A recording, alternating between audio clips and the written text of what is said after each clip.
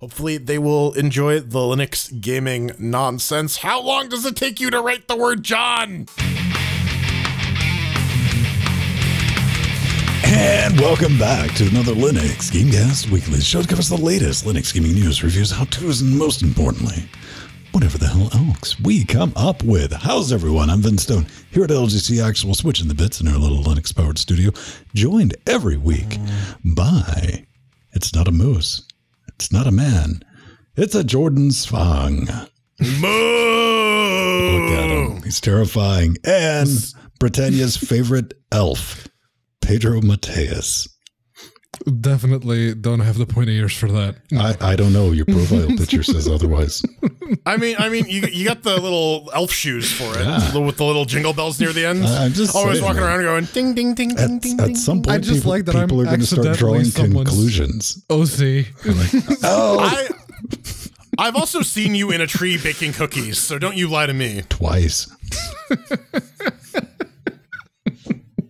Don't, embrace it, Pedro. Quit fighting your nature. Also, get me some cookies. I'm hungry. Hold on, I need to go hug a tree. So before we get started, we like playing the what have you been up to and all that fun stuff. And hey, Jordan, you had a couple of adventures. You got all kind of adventures, man. Tuesday's going to be like FU adventure time too. Oh man, yeah, the paperwork for the new house is finalized, so been dealing with that all week. I finished my D&D campaign on Monday, so that's a massive weight off my shoulder. Now I can go start. No, it's like it's done. I failed. My players survived the final boss. Was that bad? No, I mean they played it smartly. They set up. I gave them a barrier to handle the flow control of enemies, and they used it properly. So I can't really fault them for doing the thing I set up. So there's that. So now I got to plan the next one, and yeah, next week is gonna be Jesus fucking Christ. I just want it to be over. I want to shrivel up into a little raisin after I'm done and just die. Oh. You had fun at the bank, though, didn't you? Oh my god! You know what? Save that one for the pre super shows. All right, yeah. All right. Tune in. That's for patrons. Pedro, as always, terribly mysterious. Don't let anyone know what's going on in your life. Because nothing major's been going on in my life. I got new secondhand headphones. There's the AKG K240 Mark IIs. All right. Yeah. Yeah. Beats by Dre. They're not.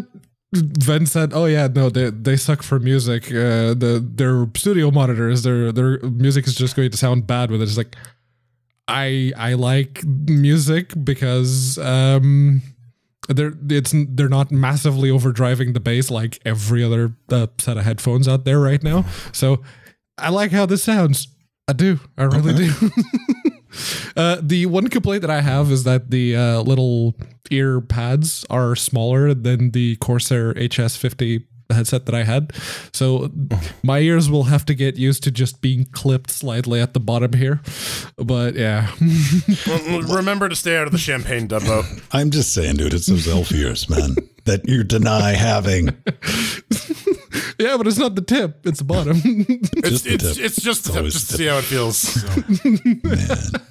So we're doing another experiment with audio this week. As always, I'm playing around with Sonobus again, because I think I found a way to stop it from like causing these boxes to like seize. Which, you know, is entertaining as that is. It can be, seizure everywhere. Like, I got to go back and edit that. So still jack trip's not out of the question, but if I get this working, I'm going to slam it all onto the Raspberry Pi as its own dedicated audio processing box. And that's one of the things I was playing around this week. I bought that ridiculous Raspberry Pi case that Pedro and I have made fun on multiple occasions. The Argon. The doorstop? Yeah, the Argon with like the USB dual wielding on the back to plug it in to put the NVMe with M.2 SSD M.2, in. Yeah. Also bought one of those. Those are ridiculously cheap. It was like $25 for 150 gigs. I'm like, all right. Yeah. Might as well. Any like NVMe or SATA is just super cheap. You think that it's going to cost more because we've been sort of Yeah, it's faster. It should be worth more money, but it's like a $5 difference usually. It's like SATA 6. Right up until I am still waiting. I check once a week for like the sub $200 2 terabyte NVMe, right. which I desperately, I'm like, come on. Everyone wants that. It's principle. It's kind of like the I think 3060s, man. Newegg again. It's not going to be a weekly thing, but also dying a fire with your $550 3060s, which sadly are incredibly reasonable compared to scalper pricing. I'm like, man, that's crazy. Overclock the Pi. Been doing that this week. Waiting for the new case. Got it at 2 gigahertz. I'd call that a business overclock. It seems to happily run that. It's not overheating. Overclock the GPU as well.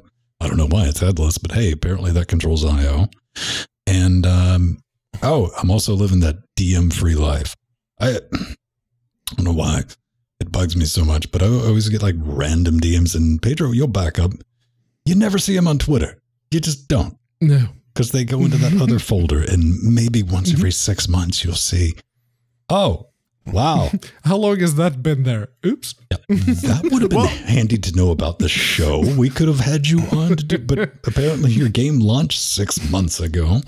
Oh. Yeah. Oh, wow. User contact form. We have one on the site. That's the best way to get in touch with us. That's how you're going to get. I got tired of saying that, so I disabled DMs on Twitter. I've disabled DMs on Discord. Like, @reply me, brah. And we can get it done. So, or use our contact form if you got something you don't want out in the public, which I don't think anybody's ever sent me anything. They wanted it in the public. So, yeah, that's the best way to do that. But you can the horse doesn't have fingers. No, but the horse is ready and open for DM business. He wants some DMs, but he doesn't think DM stands for direct messages. No, it stands for something very, very different. Then he wants you to slide into them. It's very gelatinous. It's the Steam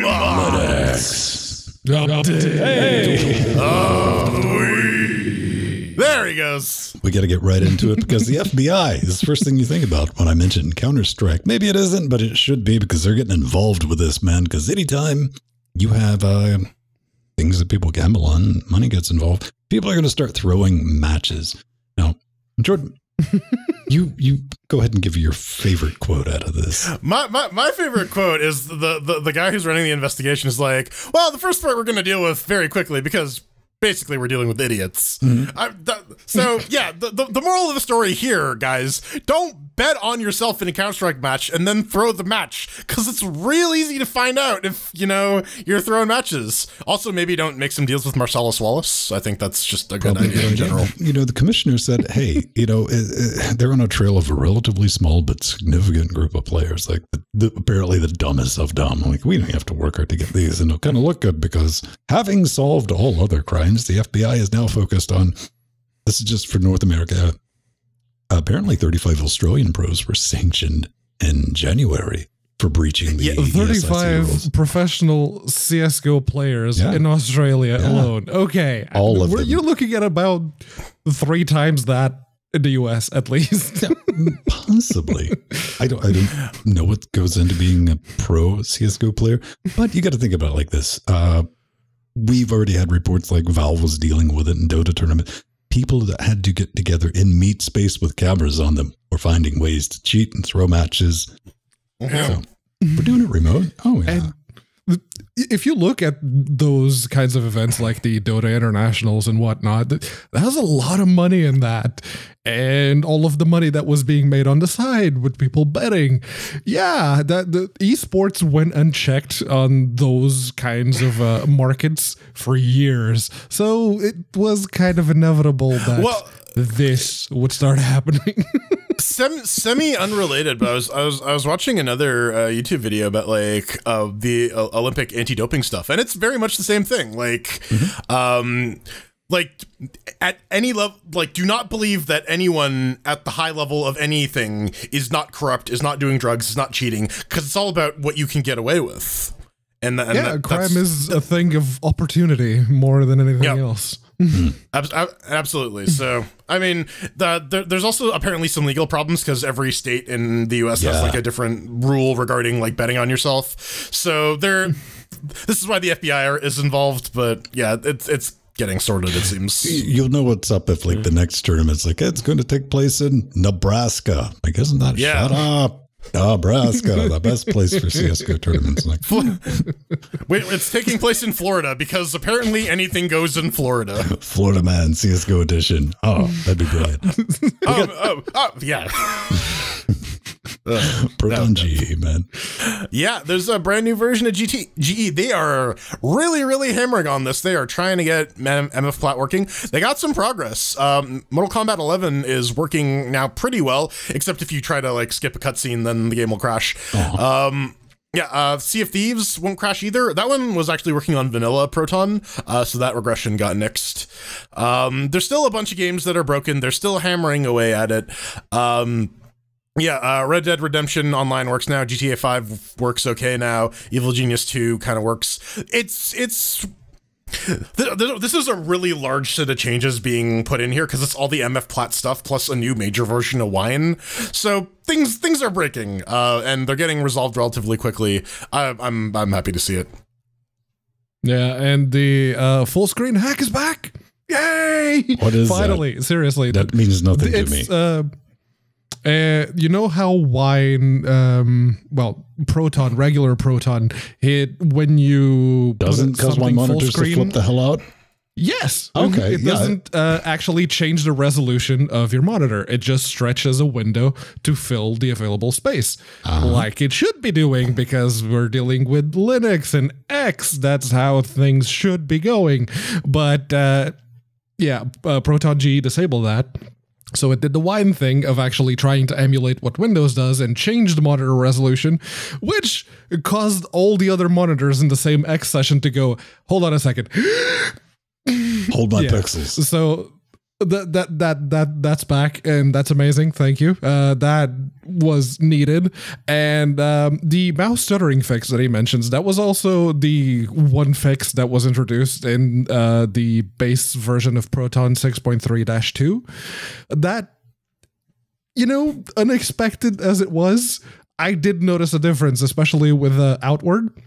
If I was playing with the mouse after about an hour, mouse movement wasn't smooth. There would be like jumping and skipping. That actually fixed it.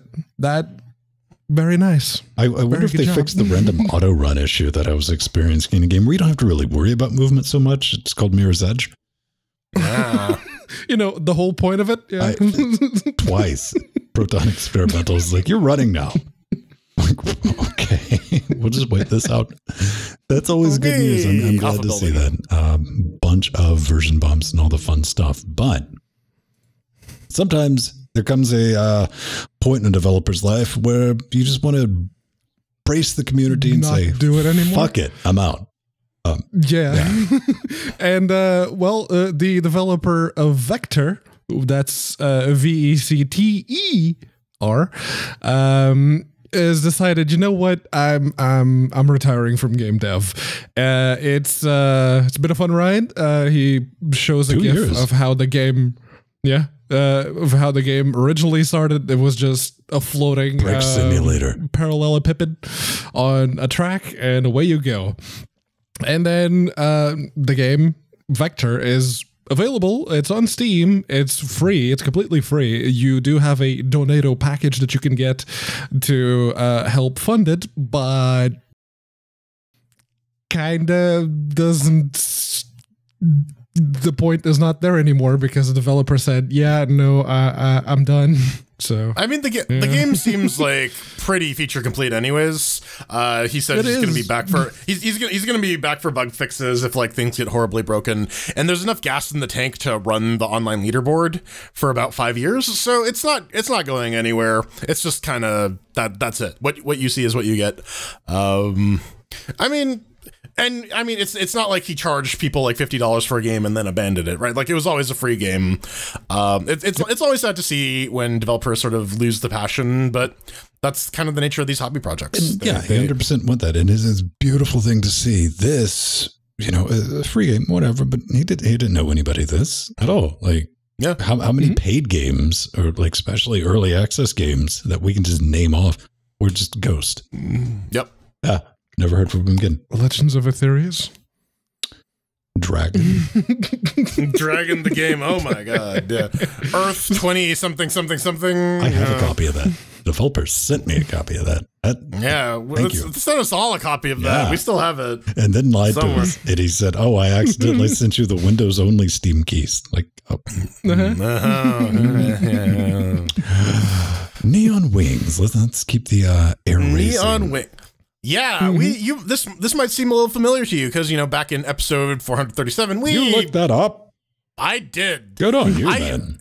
Yeah, I searched. I typed in Neon Wings in Google Docs and saw word showed up. Yeah, back in episode 437, we suggested that maybe if they wanted people to buy this game, they should implement some online multiplayer, and it seems like they listened. So right now they are testing 4-man online co-op. They're saying they're hoping once it stabilizes to increase it to 6, but for now they just want to get 4 hammered out. Yeah, and that's kind of it. So here now people have a reason to buy this game so that they can play it with their friends. Because I don't know, what's the point of a racing game where you just have to play on your own forever? It doesn't really seem, at least especially in this day and age. Maybe for your Porsche Max on your TurboGrafx or whatever when there was no internet, but now we have internet, right? Yeah, and the one thing I remember bringing about this game is how stiff the ships look when you steer. It's like really that feels like there's some physics missing there. Oh, there's a little bit in the whole physics missing. Just a bit. Yeah. Okay. No hate. I bought the game. I kicked him some coin. I'm like, hey, I'll support you. Not terribly expensive too. Yeah, I got like 3 minutes into it. I'm like, that's a nice tech demo you have here. I'll keep it. And so went back, gave it a revisit. The tech demo now has partial multiplayer, kind of. Yeah. All right. Progress. Nice. Okay. Indeed. Yeah. I will give it that. I was excited to see this because old Sfang and myself, we had ourselves a little playthrough of Streets of Rage 4 multiplayer. Yes. Online, we fell out of an elevator like 11 times. It was kind of brilliant. And during the entire playthrough, Jordan was like, "Oh man, cop lady, I wish she'd beat me up." And I was like, "Really?" And he's like, "Beat me up, cop lady, please, Estelle." And oh man, I love to. You love to see it. Look at that lady. I just want her to crush my head between her thighs. Like, oh man. But yeah, no, they added a new playable character with this. They added a bunch more levels. I think we after we're done Doom, we should probably take a crack at this once this is. I think that's like contractual crap. Even yeah. At this point, so yeah, I'm looking forward to that. I mean, it was fun enough, and like. I'm not one of those people. Lightsabers. Is this Star Wars now? It's like some dude can come out and be like, swordfish weapons, lightsabers, feet tornadoes. I mean, and then you get to enter the Matrix. Yeah. Oh, and go to hell. Excellent. Come on, why not? I mean, you can. I don't have a timestamp, but yeah, you can straight up use a Marlin as a. Yeah, I saw that. That was pretty good. Is that it? Guitars. I guess the lady has a guitar as her special. Fine. What's her name? Yeah, yes, that's great. Did they tell us when this is coming out? Stay tuned. No, stay tuned. I mean, to be fair, previously all we knew about it was there was a SteamDB entry for it. So hey, it's some information is better than zero. Yeah, it is actual news, not just the SteamDB entry. They filled in a few blanks, but they didn't give us a. They gave us a what, not a when. And indeed. I mean, it looks fun. I mean, it's a fun enough game. I agree with you, Jordan. I mean, it's something you can sit back, have a conversation, and just smash your way through. And of course, there's the absolute other level. And like, you guys are playing it all wrong. I'm sorry. We were too busy having fun. Fuck off. No, games aren't supposed to be fun, Ben. They're supposed to be. You're supposed to be good at games. You're not supposed to have fun. Yeah, you're supposed to obsess over it to the point where it doesn't. It can't possibly be fun anymore. Well, you might be sitting back going, man, you know what? I don't care. At least you quit talking about floaty spaceship racing games. You'd be wrong. That's what you think. This week's episode of Linux Gamecast Weekly is brought to you by anti-gravitational spaceship racing games. I was going to say the letter F. Yeah, it is. It is another one. This one is called Metric Racer. The metric as opposed to as opposed to Firkin Furlong Fortnite Racer or Imperial Racer. Yeah, no, Fahrenheit Racer. I want to see what the Imperial Scum Racer would look like, and I did very much like the Wipeout games. I played 2097 a lot on the Saturn, like a lot to the point where I knew how to play the Piranha ship so well. But yeah, I have yet to find a game of all the ones we've tried, and we've tried quite a few, that has the same physics, the same weight, but the ships are still stupidly fast and they feel very weighty as they go along. Maybe this one will do it. I expect it to, or hope it will. So it's currently in early access. It needs the monos. That's what, Unity, probably? Yes. Unity or mono game or something. So it doesn't say multiplayer on the screen. The trailer implies that there is, but there's nothing in the actual text. Yeah, currently there isn't any. Yeah. Yeah, haven't you heard? Remote play, everything's multiplayer. Hi, I'm Valve. Here's a sale. I don't know. I was joking about it earlier, but how are you able to sell a racing game in 2021 without multiplayer anymore? Lack of foresight. Well, I think that the real answer is you don't, right? Yeah, the real answer is I don't wanna deal with that. I like online multiplayer. We ad nauseum have been on about this, and yeah, we all like couch multiplayer for us is a non-option because of a couple of 1,000 kilometers between all of us. Hello, I'm across the world here. Yeah, it's in a little pond, and I have people I can conscript at certain times, but it doesn't work for every game. And you have to wrangle human beings, but we didn't do a victory lap because no one would want to do a victory lap because of the cause. But we definitely had a moment where we walked out during this lockdown pandemic for the past year and went, "Told you so."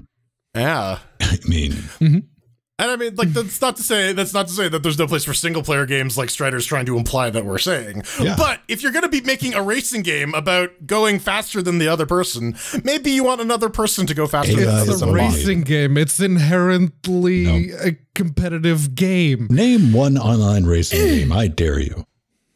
Super Tux Kart. Need for Speed World. Okay, here you go. When Super Tux Kart has online multiplayer and yours doesn't, you right? Just think about that. Okay. That's all I'll say.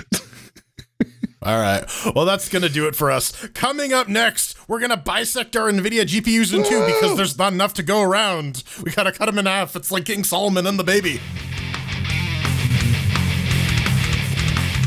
I all of a sudden feel like I'm being pressured into doing something that I'm not entirely sure I can do it. Oh, I had no faith in you delivering. I just wanted to see you like try to think.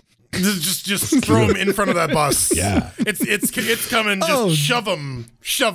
I'm used to getting kicked in front of. Why does the bus sound like a train? Because I had some tape. The ones here in the UK are double deckers. So yeah, what we're getting into though doesn't involve buses. Well, it does involve buses, but it's of the PCIe kind. No, Pedro.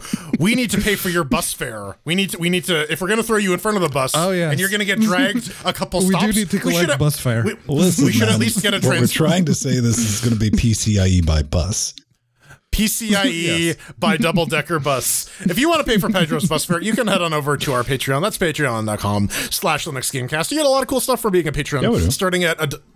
Yeah, starting at $1 a week, you get access to the show notes. You don't get access to show notes. You get access to the Discord channel. A little bit more, $2.50 a week, you get access to the show notes. You can make suggestions, see how the show is being made, issue corrections. Just talk to us if you want to just like leave comments. We'll read them. They're there. Indeed. We have other layers. You get any level of Patreon access gets you access to the pre super shows, and executive producers get a live video feed though, which is pretty nice. You get your name in the credits, all that good stuff. If you want, you can even buy your way onto the goddamn show. This is all true. We do also want to point out, and also want to thank everybody who's Sir Scrubbing to us on the Twitch. And yes, also joining us in Discord lands. Yeah, you can hop in Discord like that. Sir Scrub real good. I was laughing the other day, man. I was watching our Discord, and I'm like, sometimes we'll get like these deep technical conversations, and I came back and people were just posting, and I contributed too, of animals in crab outfits. Yeah. Lobster. Yes. It's like, well, little column A, little column B. Never a dull moment in the LGC Discord. We got a store.linuxgamecast.com. You can buy yourself t-shirts, you can buy yourself masks, coffee cups, stickers, hoodies, all that stuff. You can put them over your nipples. You can have mayonnaise everywhere. We got Amazon Wish Zones. LGC is not liable for any injuries that may result in misuse of our stickers. It's true. Yeah. LGC that audio sample will be Exhibit A in court, so don't even bother. we included a disclaimer. We're in the clear, right? Yeah, right? That's how it works. Yeah, Amazon Wish Zones. If you buy us stuff, you can help put the studios together. My studio, Ven's studio, Pedro's studio.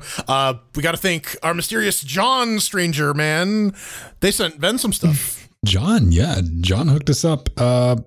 I've been using like this ancient, just a lot of stuff in this. We don't have a big budget. Well, thanks to our patrons, we do have a budget, which is better than nothing.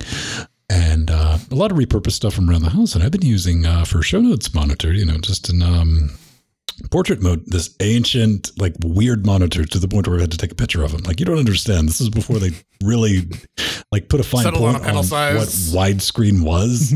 This is just like silly long. And I'm like, oh, that's awesome. But it was like CFL backlit, hot and nasty, made noise in the audio equipment.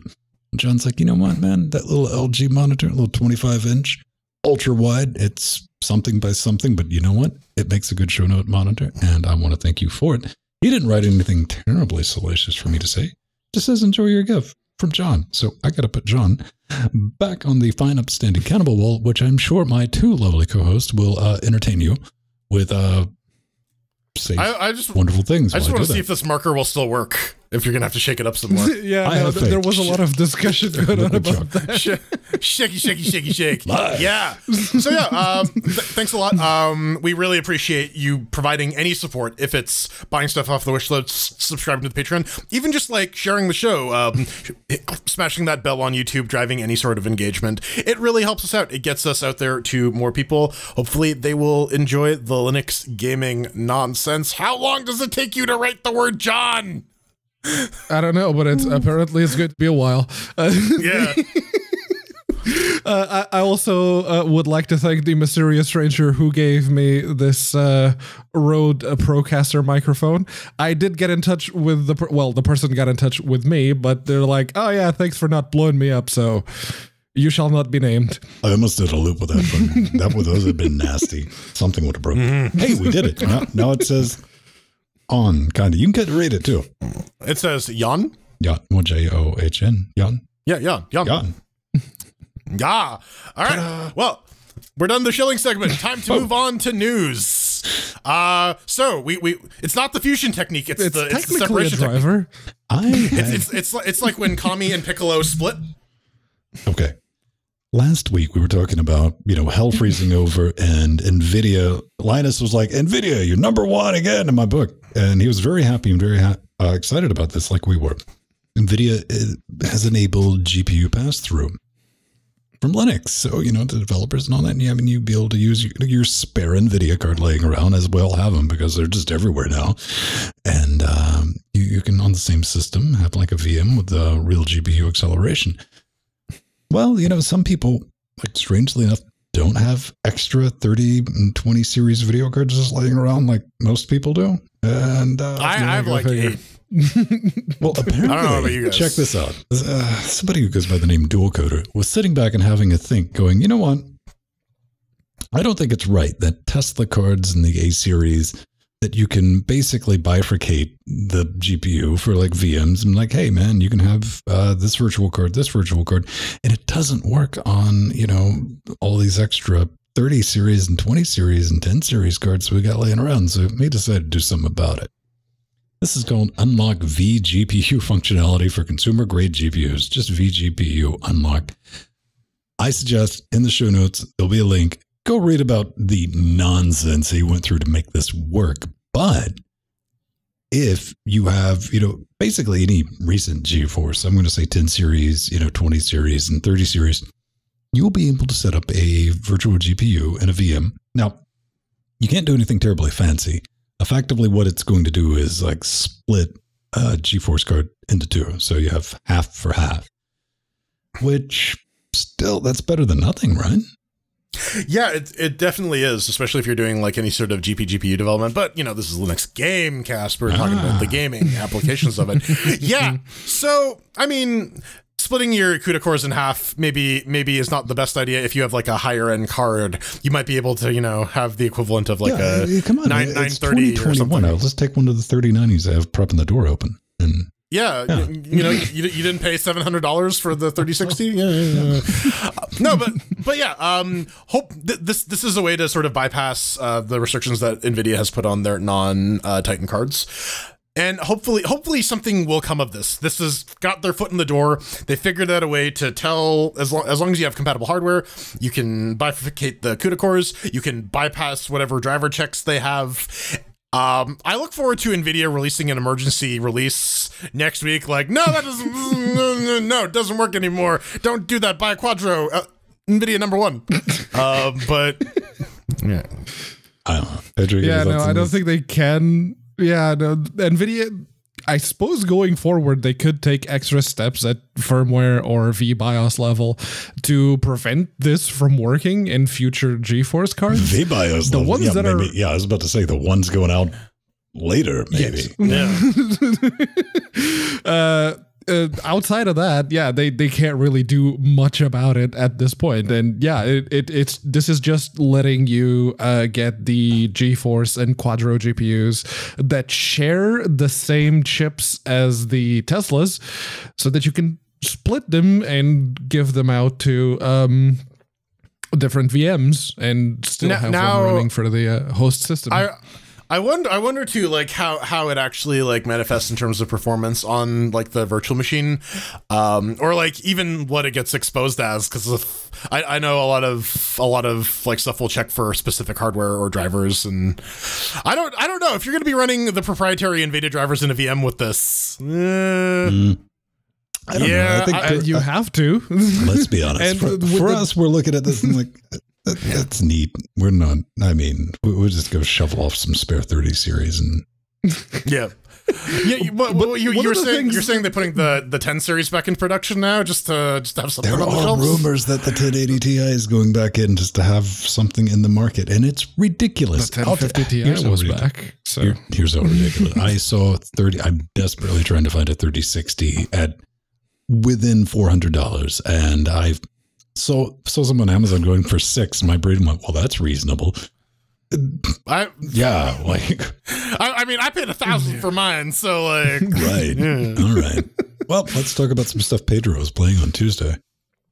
Yeah, yes, I was. Never mind. Do you have something that you clearly haven't written down but want to talk about? No, I thought these were in a different order. Never mind. Ignore me. Okay, done. Okay. So on Tuesday, I streamed some DevilutionX, which is the open source engine reimplementation for the original Diablo game.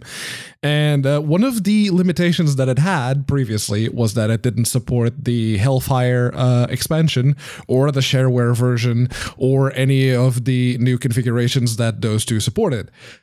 Here we go. Here it is. Hellfire and shareware are currently supported. You can also migrate your saves between the original just Diablo version to the Hellfire one. You get a bunch of new customization options in the INI file to enable or disable any and all quality of life things that you might want, including some that they added for the reimplementation, which weren't in the original game. Off, man. They're fixing Diablo bugs. Yes, right, from this 20-year-old game. Original bugs. Oh no, man.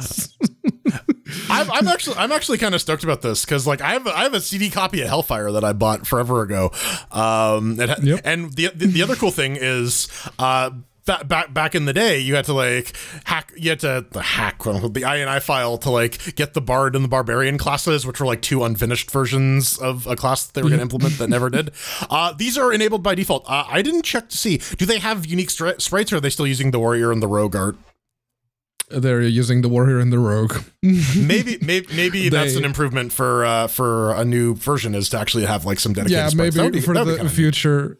Yeah, introduce new sprites for those characters, but yeah, they're still using just the ones that they used in the original release.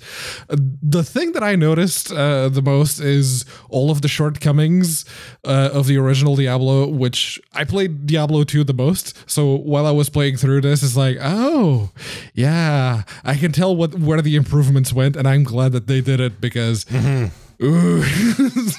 I tuned in on Tuesday. Rough. I watched it. I had to ask, like, what the hell are you playing? Oh, it's one of those games where you click on a bunch of shit. Have fun. I'm glad you enjoy it. That's it. Yeah. You just click on things. It was the original mouse destroyer. It was that game.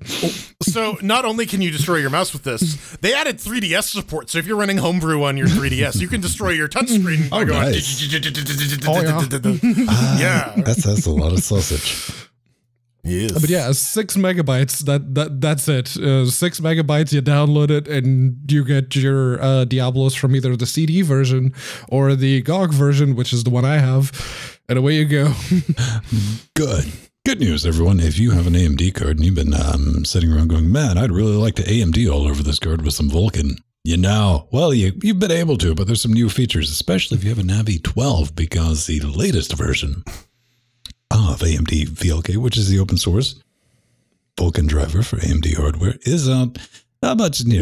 They've fixed some memory leaks, which is always good. And most importantly, Navi 12 support for like the 3 people who were lucky enough to score some of that nonsense. Hey. Yeah. And just to clarify, this is the AMD produced Vulkan driver. There's another one that you may be familiar with, RAD-V, which most people are on right now because AMD VLK really has a narrow support profile, and trying to get any of the AMD produced drivers running on a modern Linux. Wait, I thought it was just for like people who didn't want to install GIMP help files.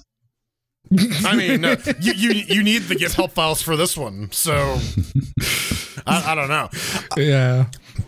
But hopefully this means that like once some of the more newer Navi 12 cards are out and about, you can maybe run them on CentOS. Yeah, there's currently 2 GPUs out that are actually use the Navi 12 architecture. One of them is the Radeon Pro 5600M, and the other one is the Radeon Pro V520. So, yeah, no, I think less than 2 people have these GPUs. Don't we all have like the responsibility to like pool our money and get Strider one and tell them to get Blender working on it? No, make sure Epic Games. Come on, man, that was like Epic 2 solid days of entertainment. Yeah, Epic Games cut him a huge ass check. Homeboy can buy his own fucking video cards. Oh man! All right, so let's talk about Raze. Yes, the other kind of Raze. Well, I don't know. Were they actually trying to do a bit of a wordplay on ray tracing? But no. No. No. This is the 1.0 version of Raze, which is a fork of the original build engine. Basically, it is GZ Doom, but for Duke 3D and its relatives. It's officially out of beta. You can go play it. It's 1.0, so it should be 100% solid. And if it isn't, well, they do have the issue tracker, so go and report the bugs on their GitHub. This is going to work with Shadow Warrior, Blood, Redneck Rampage, Exhumed, Power Slave, all the fun stuff. Yep. Yeah, I like Exhumed back in the day. Adds the Vulkan support, which is kind of primo. I wonder though, if because Ion Fari is on the build engine too. I wonder if you drop those game assets in here, how that would play. If you can brute force some Vulkan support. I was about to say it's going to be kind of interesting to kind of sit back because there's going to be an update to Ion Fari, and we will know some things if we're like added support for Vulkan. Like, I see you. I see you Strider this repo. So has this? Yeah, it's been out for like 32 alpha releases. Sometime you get a poop or get off the pot. But okay, it's done. Let's go. No. It's like 7 days to die. It will stay in alpha forever. This is Keeper RL, the Dungeon Keeper roguelike. It's not open source, but it is available for your download. They have a new version out, Alpha 32. Look at the wiggle orcs. Yeah, playing the Control F Linux game. Hey, Windows and Linux saves are now cross compatible, which is a little confusing why they weren't. That is a more bigger pain in the ass that you don't think about until you're like, wait, what? And you know what? I bet you it's like fucking line endings too. That was the incompatibility. You got to run like DOS to Unix on your fucking file. That's it. It's capitalization. That's it. Yeah. But yeah, they added a couple other enhancements, like a choose all button in the pillage menu, because, you know, sometimes it's a little too hard to determine what you want to choose when you pillage. They also added goblins, Goblin faction. It's available. You can play it as well. It's in the main game. There's a lot more stuff in here. You can peruse this. If you are a Keeper RL fan, all this stuff means stuff to you. I don't play it, so I'm just reporting the news.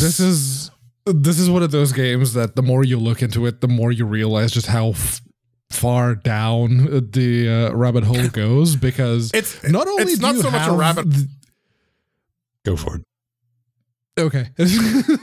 Not only do you have the like dungeon keeper style of gameplay that you're the evil wizard and you need to create like a tower to keep the adventurers out and whatnot, you also have the army management stuff, so it's got RTS elements to it, and you can just pick one of your dudes and play a roguelike with that dude. That's 3 different games in one. That very nice, very well done. I don't know. It goes places. I've never played it, but it's got wiggle orcs. So, all right, I'm down it does, and you can see the 2 female orcs wiggling onto the king orc that is asleep. Dude, you don't fall asleep. No, I mean, listen, if it's a toss-up between like over-caffeinated Jigglehead, Neverwinter Nights talking, and wiggle orcs, that'll be back next week. Yeah? Okay, looking forward to it. Now, Jordan, you do the role playing and the Dungeons and Dragons and all that fun stuff, and you're like, hey man, I like you really like tabletop gaming. I like you back Kickstarter projects and stuff like that in that area. So I do. This is right down your rabbit hole. It is. I actually found this on the RPG subreddit. It is a free open source virtual tabletop. So lots of role-playing games use minis and have tactical combat, but a lot of them don't. Dungeons & Dragons is mainly the one that does the grid-based combat. There are a few others, but a lot of them are a lot more narrative, and so there aren't a lot of good tabletops for it. So this attempts to... Often, a lot of times when you're playing these games, it presents as a lot of like post-it notes and index cards on the table. So this is just a way to sort of digitize that, and it's fully free, open source. You can host your own version. It's you can use the cloud version. It's free. And I just wanted to throw it out there because if you're playing games like Fates or your Blades in the Darks or your Over the Edges or any other sorts of like narrative focused games, you maybe don't necessarily want all the grid functionality that a lot of existing VTTs provide, but you do want to have a thing to like create and collaboratively edit a bunch of arbitrary documents. So there you go. They have there's a pretty good option. I haven't played around with it too much because I'm not running any of these games actively right now. But was this that thing you were fucking around with on your stream? No, that was Roll20, which is more sort of grid focused. Okay. So this doesn't have grids?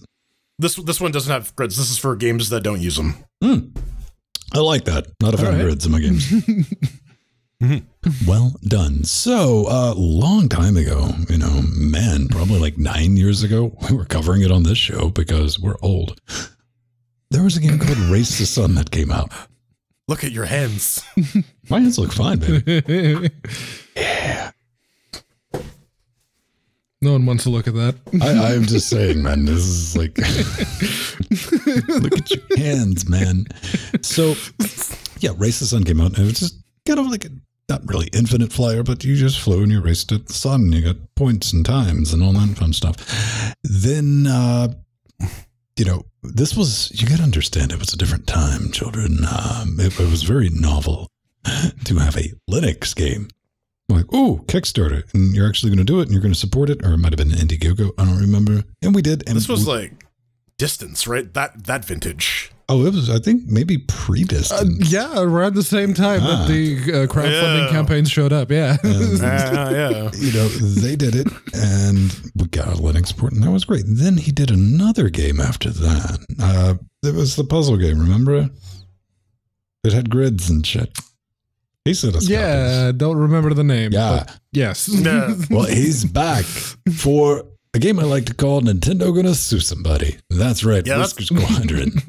It's already hit the goal, man. So I'm really happy to see that. That was another thing. Very reasonable goals from an indie developer. He's like, hey, 30 grand, I can turn this out. It's already got 33,687, 722 backers. Still 25 days to go. I like to see it because there's more to better than non-zero chance that we're going to get the game. He's delivered 2 games, and it's going to have Linux support, and it's going to have kitty cats. Yeah. Space kitty cats. And I follow Flipfly on Twitter, and he's been posting a lot of videos during the development. And what you're seeing in the trailer there, that's not even the most recent stuff. That there's a lot of game already done. No, that's the look that they're going for, like the cell shaded style. Local co-op? Come on, man. Come on. No. Okay, what's the best goal? What's the best goal? Almost gone. No, it's 15. All right. This is $1,000 or more. $1,000. Everything you'll be able to activate special. Custom personal shout out. Okay, you could even make involved in personal character. Exclusive Zoom meeting. Bad form. With the developers during the closed beta phase. Gotta use Jitsi. Or something that's not Zoom. Jeez. Literally Teams. anything else, please. Oh, Skype. God. Earlier this week. Yeah, like the 0 day with Zoom that's been out forever that was allowing remote code execution that a white hat finally came out this week. And like, yeah, that's been around for a while. We found it and got some money. Yeah. Don't use Zoom, kids. Yeah, well, assuming that Nintendo doesn't sue them for trademark infringement, because that logo, that's cutting it a little close. So what's it cost? Just there. Friends of the score, $20. $20, you can get a copy of it. All right, that'll be worth it. Yeah, that's not what they're charging like for Raise the Sun. This looks very much like Raise the Sun, but with a bit more game to it. So yeah, can we get like a retro like SNES mode where struggles to churn out like 14 verps? Can do hardware emulation for like Mode 7. Yeah. That's Super FX, but you know there were 2 games made with a Super FX chip? Yeah, one was like the stupid like racing little driver. It was dumb. Wasn't one of them Mega Man or something? Or no, incorrect. No? I don't know. We'll argue about it during the break. Send us your hate mail, right? Like, we need to talk about Twitch's plan for addressing off-service misconduct. That's right. If you do anything outside of Twitch, we just want to bring this up since we are on Twitch. Maybe get your thoughts about it. They, how do we want to put this? Can I use their words? Taking how they plan to address severe misconduct that impacts the Twitch community, but happens off Twitch. So anything that you do in your personal life on another site can come back to bite you in the ass. They want to make you aware of that. And also they're up to including, the obvious stuff like don't be extremely violent terrorist activities, leadership or membership in a known hate group, sexual stuff. Don't be recruiting for the Klan. Pretty much, man. Or credible threats against Twitch. Don't threaten Twitch, or including the Twitch staff. Don't threaten them offline. And it's still kind of open. Of course, it's Twitch. It's like, and we leave vague stuff at the end. So if we pick up something else, we're going to do it. Now, I was reading through this and we will also involve law enforcement, and this can be retroactive. So if they decide to go digging in your shit, well, better hope they don't find anything. I mean, if they're digging in your shit and they find you, simping for the Klan. There will be those situations where people had that coming, but at the same time, I don't know what the actual wording or final wording of this particular directive will be, but I do look forward to when they try to pull this with someone with a lawyer on retainer, or Leonard French, pretty please. I know you don't watch us, but in case you do, I can dream. They have someone clip this and forward it to them. This is that they have a law enforcement response team. This is Twitch. This is the same company that for the last 8 years went, we're special. We don't have to worry about DMCA takedowns or anything like. What do you mean we have to worry about us? But you guys, I want an actual lawyer to pick this apart, please. But beyond that, this is why I believe that this is honestly a toothless proposition, because their team is going to be small. They're saying, we have to like seriously investigate every single claim, which means if you submit a claim for this, you're likely going to maybe get a no email in 6 to 8 months when someone finally gets a chance to look at it. I don't really foresee this being as much doom and gloom as Ven does, but there's always potential for abuse for any of these. I don't think I will not go as like doom and gloom. This is going to become, what you're saying is definitely going to be part of it. It's going to be a shit show of epic proportions, 100%. And it is going to, knowing that this is in place, I think this would have been a neat thing to keep in place and not tell people about. Because now all of a sudden people who normally wouldn't be like, man, I bet you did something they have an incentive now. They're like, hey, by the way, get out there and get looking, because you go to do it anyway. But hey, there might be a reward. We're not talking about people like us. They don't think like rationally, semi-rationally anyway, like me and you. These are people with nothing fuck all to do that. Hey, we get a nice little motivated army of this, and I think it's just there's quite a few of them. Minority as they may be, they're very active. Yeah, I still don't think that will really result in anything unless there's like something insanely high profile.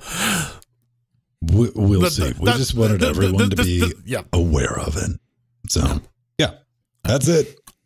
All right, coming up next, we gotta hack the planet.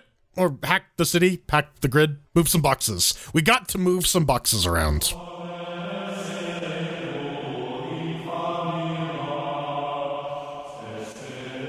Welcome back to the Chairquisition. This week we're taking a look at Hack Grid, developed by Daisy Games, done on Godot. Haha, how about that?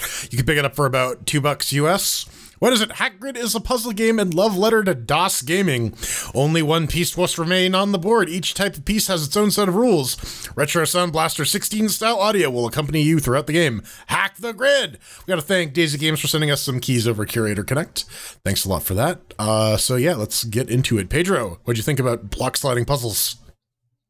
I thought they actually, surprisingly, it's a puzzle game, so of course I liked it. But over here on the Ryzen 7 3700X with the GTX 1080, it V-syncs correctly at 144 Hertz, 2560 by 1440, as you can see on screen if you're watching the video version. You click and you drag, everything moves, so the mouse input is working as expected. I was worried because the UI doesn't have a lot of feedback when you press the buttons. It's like, yes, the screen will change, but the button itself will not do like the press animation or anything. You just click on it and things happen. Oh, okay. But when you get into game proper, it actually works as intended. So, I'll give it that. And the description does say, it's like, oh yeah, Sound Blaster 16 sounds. It does exactly sound like a 486 with a Sound Blaster 16 and no MIDI expansion card plugged in. None whatsoever. Now, for the fun, yeah, I am a sucker for a good puzzle game, and it only has 60 levels, but I still haven't gotten past level 30. Some levels, they're quite quick. You can just get through them in one go.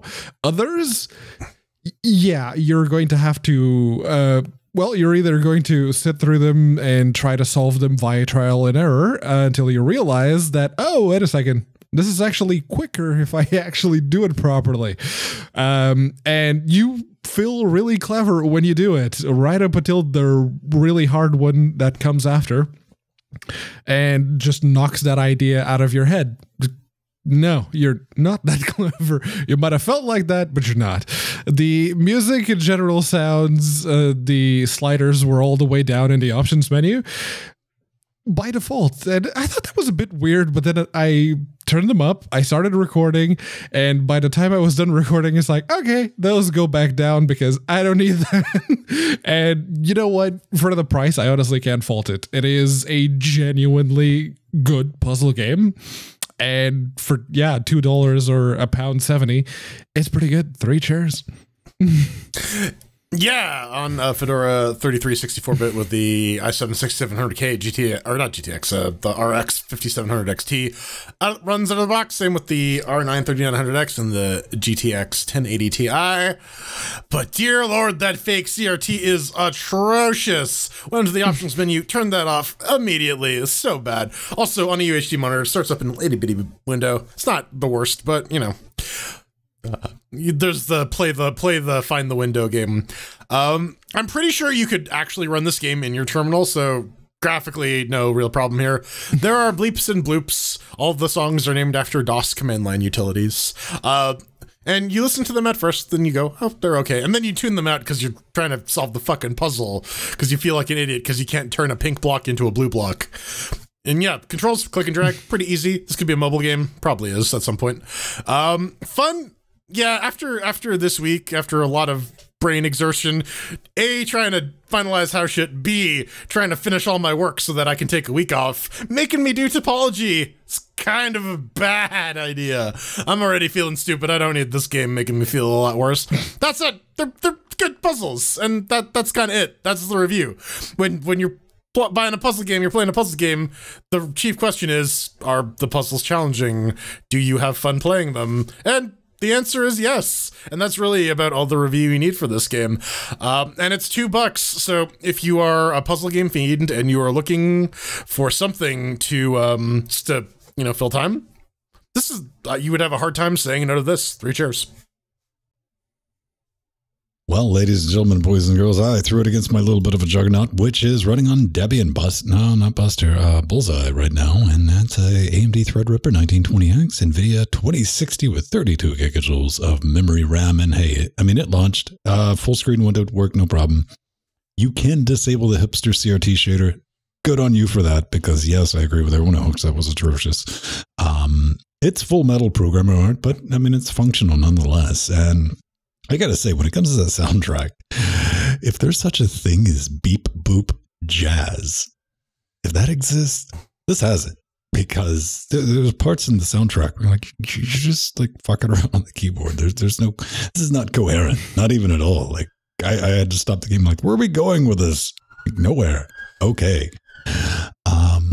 Yeah, performance, it was acceptable. I mean, it put the Threadripper under 3.9 to 4% load with everything else running, so I couldn't really tell about this game by itself. I wasn't that curious. Fun. I made it to level 20, bitches. I did.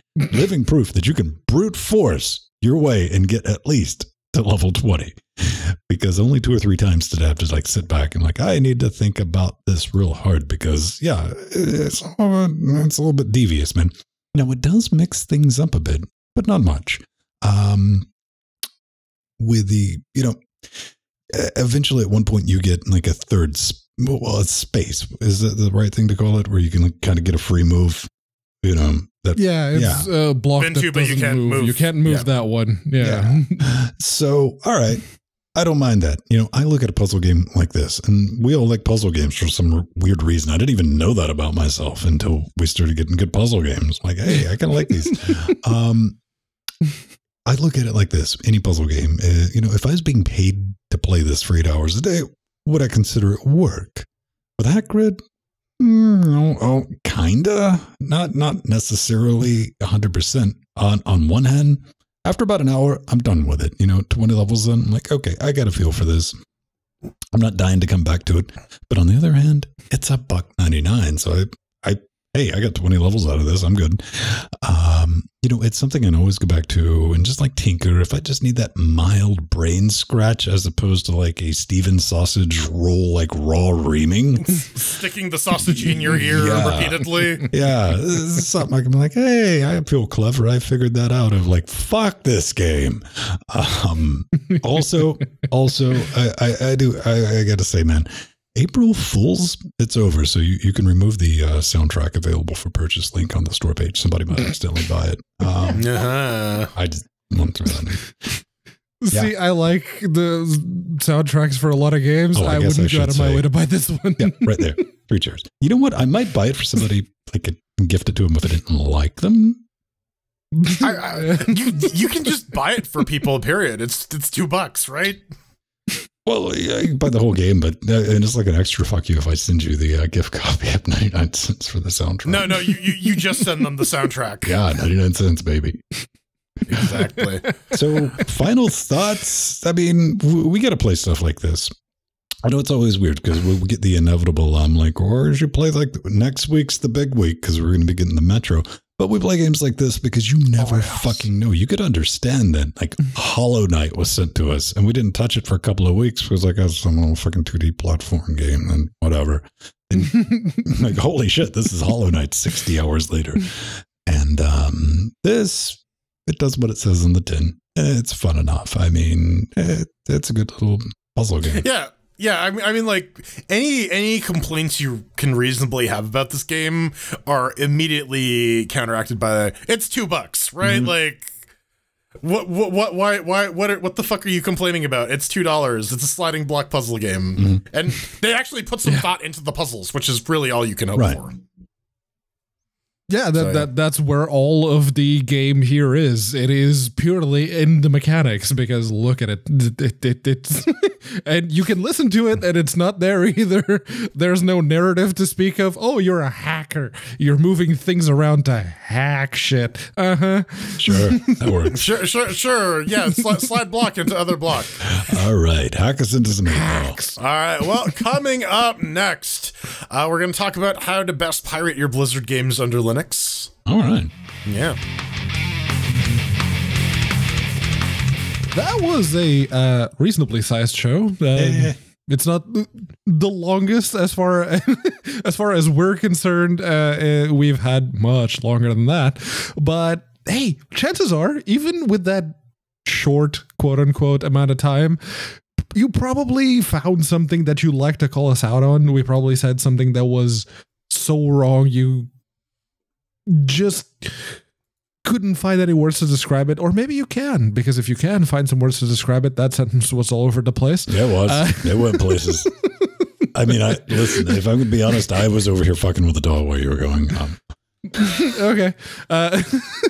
But yeah, if you find some words to describe just how badly I cocked up that particular sentence, go on over to linuxgamecast.com, hit the contact button, make sure LGC Weekly is the show that you're sending your hate mail to. Otherwise, we may misinterpret it as constructive feedback, or you can ask Jordan about the OnlyFans page that hasn't been updated for a while. See, Linus Tech Tip stole our idea.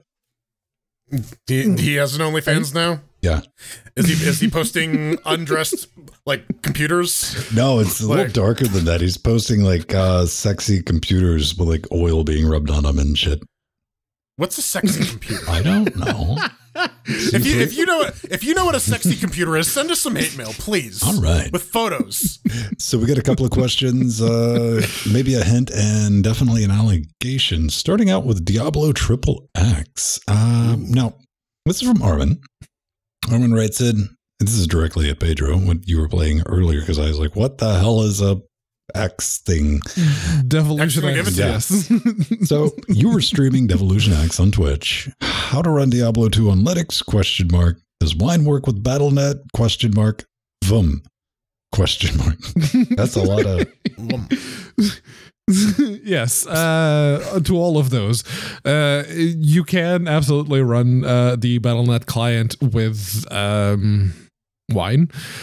You can just run, if you download, if you typed in your CD keys into your Blizzard account, you can just download the little installers that they give you, download those. The multiplayer works. You can run it in a VM. Yeah, absolutely. We'd be remiss. There are two projects that might have you covered.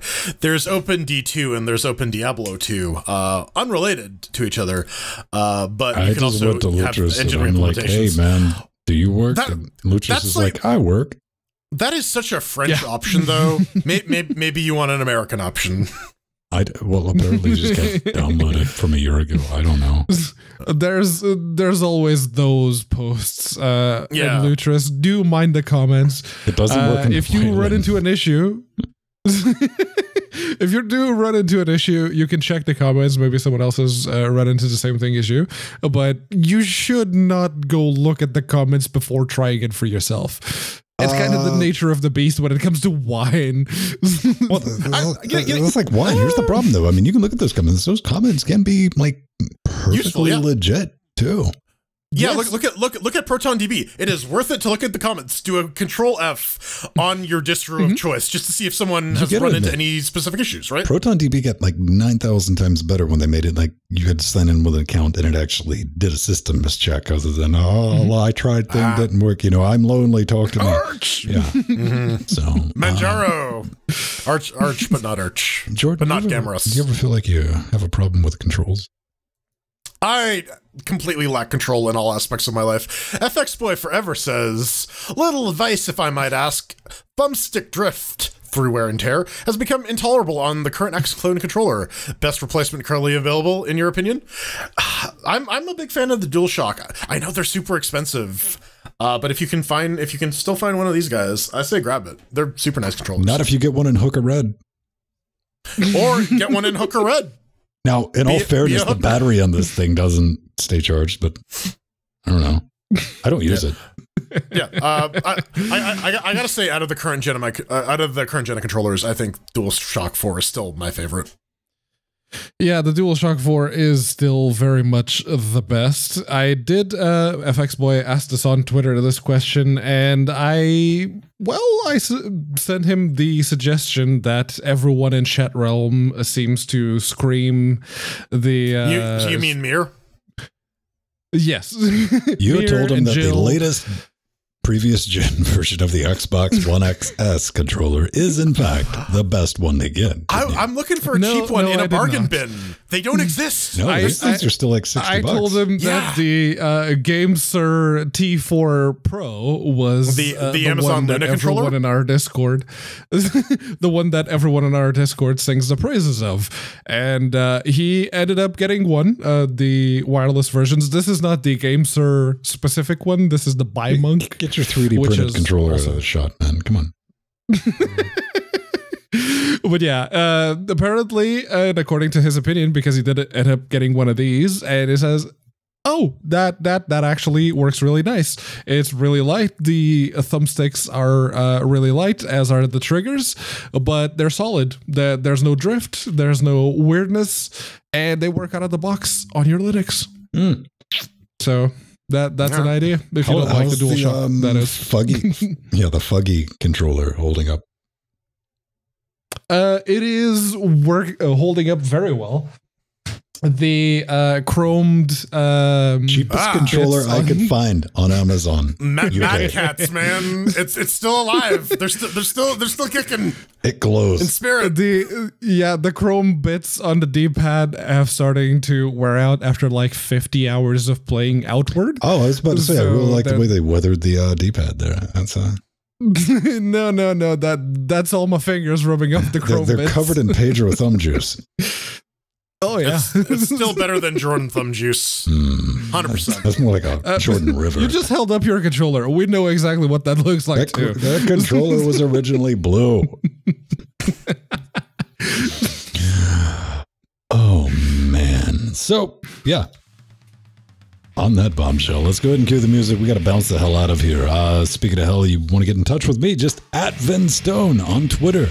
Or, at me in our Discord. I'm there at Vin at mass.linuxgamecast.com. I'll get back to you. Send a note over our contact form. It'll get directed to the right person. I'm Jordan Svung. I am the man with oily hands, and you can find me at The Burning Fool on Twitter or twitch.tv/burningfool. They're so moist.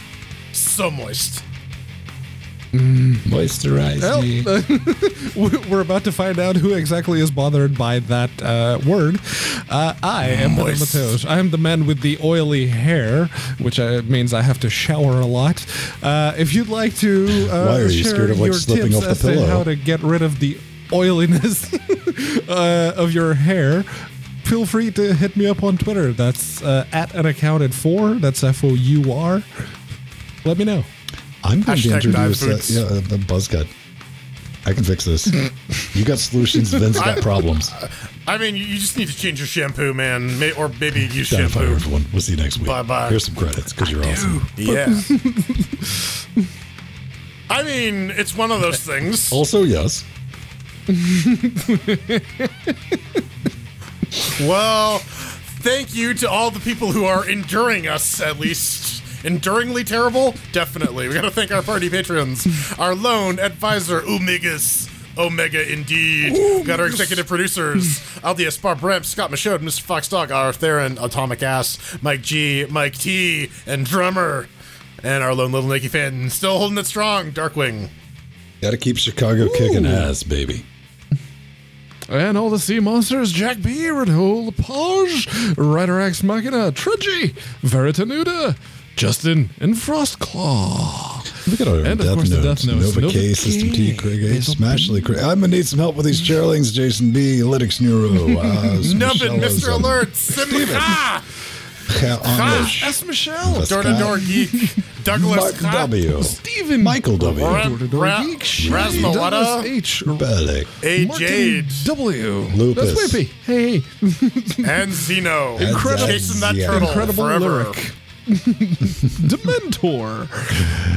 I guess Nixon's pyramid And ceased to AJ. exist. Getting so small No more. that now it doesn't even exist anymore. Oh. Yeah, no more Nixon's pyramid. Words. We'll see you next week. Pyramid power! I've been drinking. Drinking pyramids! Pyramid juice. 5 dudes.